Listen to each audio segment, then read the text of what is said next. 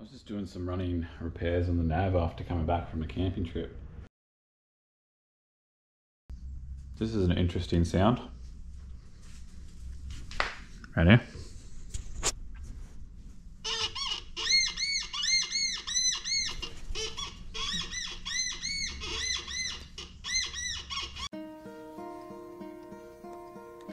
Hello darkness, my old friend.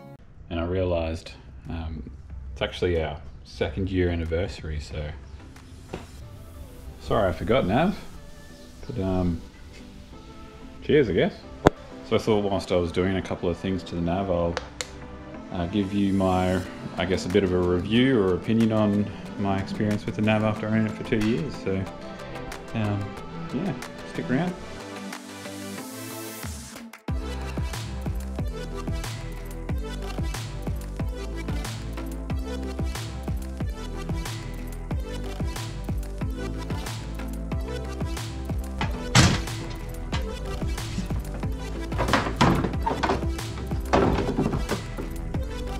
I've got a feeling that it's probably just a bit of mud making something rub up against something else.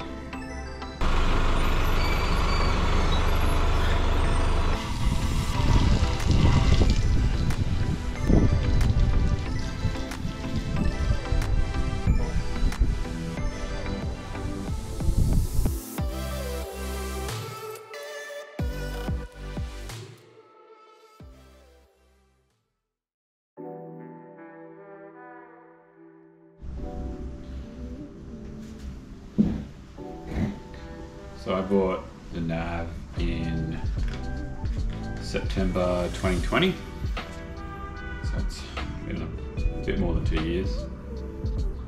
And to give you guys a bit of context, it's a 2020 Nissan Navara ST, so it's your baseline model, and it's the D23 2.3 litre.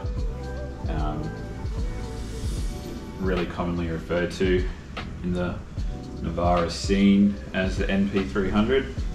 In terms of my overall thoughts for the past 2 years, I've had zero concerns with this car.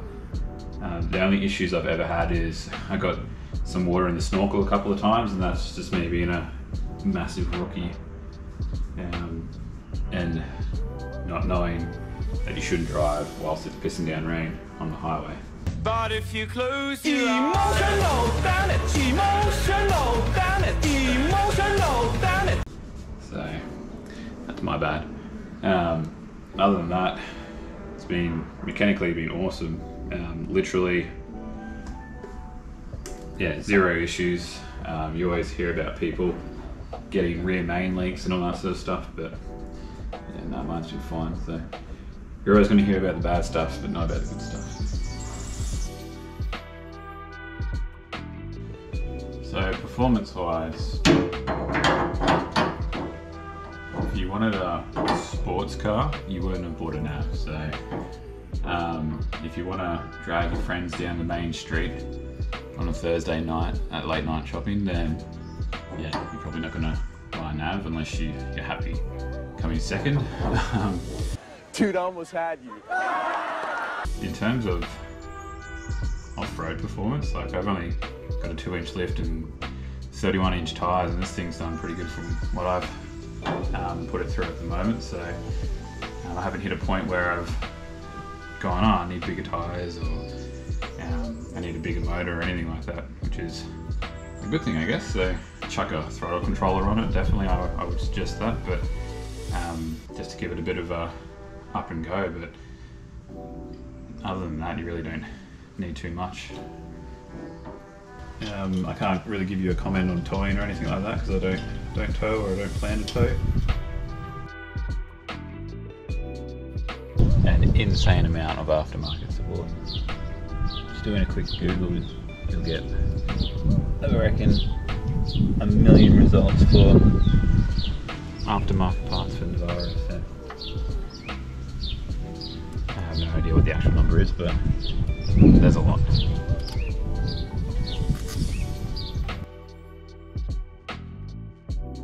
Yeah, the interior is pretty pretty good. Touchscreen. You got your aircon. I haven't done much in here, just put seat protectors on and a couple of liners and everything, but the absolute best part about the interior is, I kid you not, 1, 2, 3, 4, 5, 6 cup holders, but technically I guess you could say 7, 8 cup holders. I mean, Nissan really thought about this when they were building the nav. But in terms of comfiness, yeah, the seats are pretty comfy. So I've just got the liners on that at the moment, so didn't get any for the rear though. I've got them up at the moment, but yeah, there's heaps of room in here, that's for sure. Heaps and heaps of room. Put 3 seats in here, I'm pretty sure, 3 baby seats. So I believe they've got the anchors on all 3 points. It'd be tight, but you could do it if you wanted to.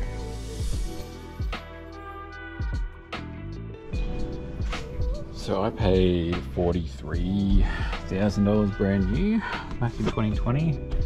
I believe I got in right before COVID taxes pretty much came in, I guess you could call them. So I got pretty lucky. So yeah, I'm pretty sure a new one these days you won't get away for 50,000 or less. I'll throw something up on the screen though. But would I buy another one? I feel like I'm in a different financial situation than I was back when I bought the nav. So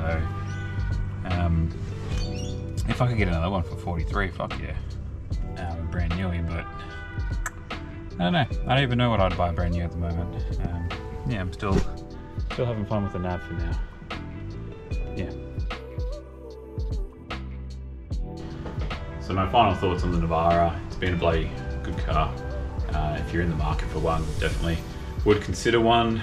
I probably wouldn't take a stock one off road unless you get in like the top of the line N-Trek Warrior one. But yeah, if you're keen to get stuck into some modifications and yeah, you're not scared to throw a lift kit on and some wheels and whatnot, then yeah, definitely recommend the nav, because in terms of like an entry point 4-wheel drive, if you're after a new one, I'd definitely recommend it.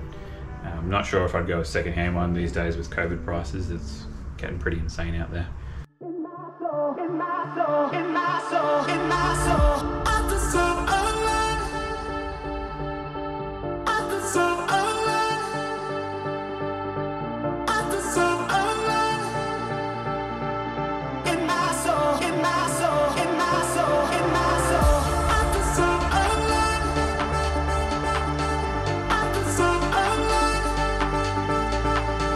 I deserve alive. In my soul, in my soul, in my soul, in my soul, in my soul, in my soul, in my soul, in my soul, in my soul, in my soul, in my soul, in my soul. Thanks for tuning into this episode, guys. If you agree with my comments, let me know down below. If you disagree, also let me know down below. But if you're new to the channel as well, make sure you hit that subscribe button. But otherwise, I will catch you guys on the next one. Peace.